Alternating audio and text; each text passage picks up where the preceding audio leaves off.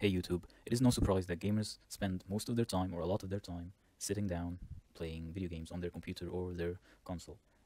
This behavior has predisposes to many disorders unless we take proper preventative recommendations. So here we have a bad posture and a good posture. This is the bad posture. I will point out the disorders that are common in people who sit down for too long, which is synonymous with gaming, sadly.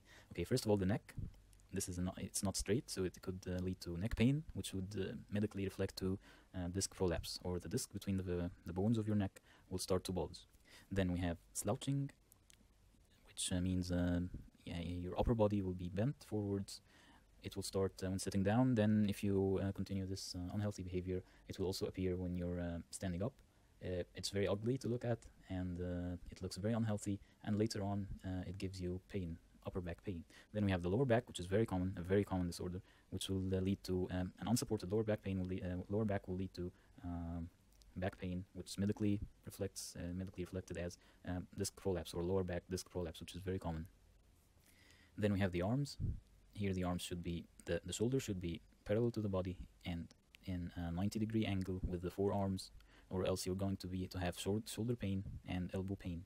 The elbow also should not be flying like this. It should be supported on the arm pad, and the shoulder should not also be stiff. It should be supported by the elbow on the arm pad and not elevated up nor dropped down. Both of these improper postures will lead to elbow pain, as I said, and shoulder pain. Next we have the forearm. It should be straight, flat, parallel to the ground. Then we have the wrists. They should be flat, or else you're going to get carpal tunnel. Also notice that this is an expensive chair to support the back properly. Any kind of regular or cheap chair will not, even if you take proper posture, will not be ideal. If you spend most of your day or a significant amount of your day on a PC or gaming, you should probably invest in proper chairs. Okay, next we have the wrist. This is the correct position from the side, which is more important than this. This is a flat wrist. This is really bad. This is definitely going to give you carpal tunnel. So is this. And these two, they are not straight. The line here is not straight. But this is much more important. Avoid this at all costs. Okay, next we have position on the keyboard. It should be flat and not like this, and not elevated nor depressed like with the mouse. But the important thing here is the pad of the keyboard. You should probably buy a keyboard with a pad, because without the pad, you're definitely not going to have flat wrists. Okay, as I can't stress this enough, this is really bad. This will definitely give you carpal tunnel if you spend most of your time looking like this. Okay, to sum up, straight neck, straight gaze, not bending your neck forwards or backwards. Flat back, not slouched, supported lower back. The shoulder is not elevated nor depressed.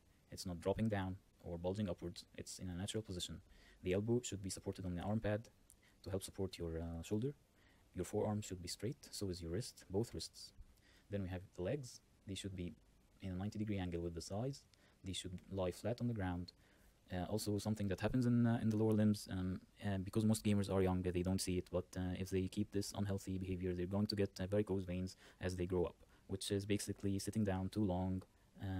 Your lower limbs, the blood pools down in your limbs and causes the veins to dilate, and then becomes more visible as you grow older. To avoid this, you should not take breaks every 30 minutes, but every at least 1 hour, you should walk around your home or your desk.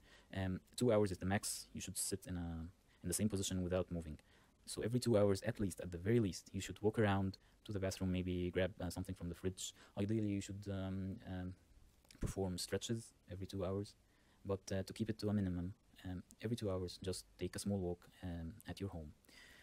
Also, this is an ideal position. Nobody can keep the same position for too long, because the body will signal you to move. For example, cross your legs, elevate your legs as time passes. This is completely natural, but you should try to keep this posture as long as you can. One more important thing to add is that these disorders, all the disorders I have mentioned, have no medical treatment, as in you take certain drugs to fix them. They cannot be fixed that way. They are permanent, only fixable by certain lifestyle modifications. For example, carpal tunnel, early carpal tunnel syndrome, you can wear a wrist and take the posture I mentioned, put soft pads under your wrist to alleviate the pain. But later on, they are all permanent, with constant pain or visible changes that require surgery. So these small lifestyle modifications that I have mentioned in this video will prevent or at least delay these disorders. Also, gamers are a risk group for these disorders, so they should pay close attention and read more on the subject under the title of ergonomics. Just Google ergonomics. Maybe things get updated.